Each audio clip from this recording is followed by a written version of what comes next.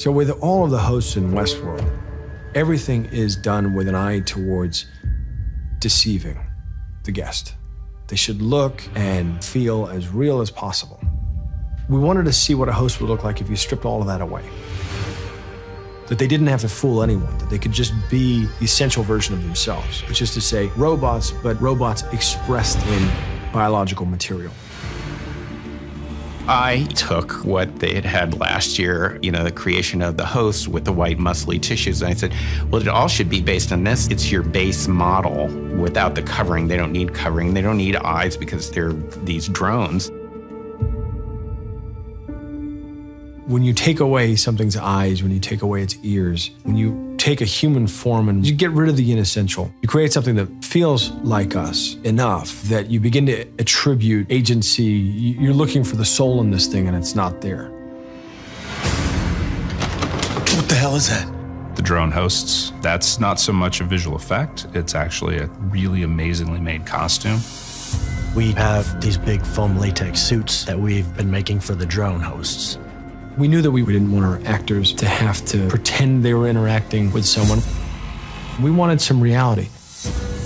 With a creature that requires almost no embellishment from our VisFX team to create a lasting, strong impression.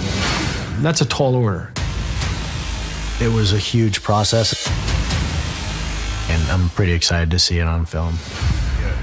Putting a performer inside it, Alex, who wears the suit, is, he's 6'4", and he's got like a 27-inch waist, and we have to corset him to make his waist even smaller. You move beautifully.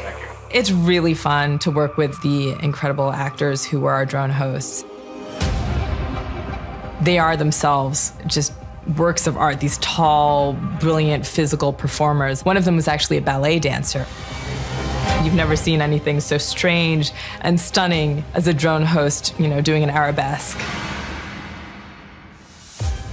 And the costumes were hard for them. It's like being sealed in a Ziploc bag, I would imagine. It was a very physically taxing day.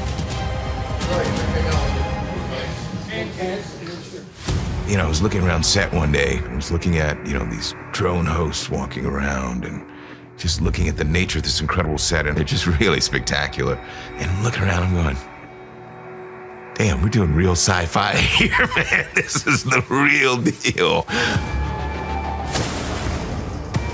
It's such a unique look and something I don't think anyone has ever seen. It was a really fun project. They pulled it off with incredible style. It's going to be a whole new level of wow. It's the stuff of nightmares.